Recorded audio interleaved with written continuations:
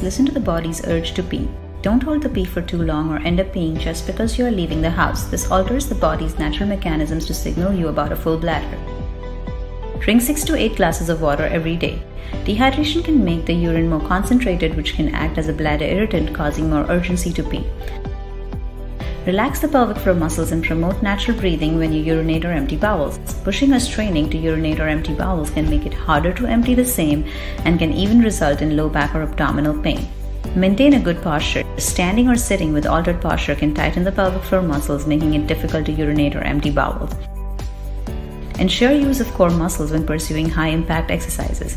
When these exercises are done without proper core stabilization, it can predispose one towards urinary leakage, prolapse, or even back strain.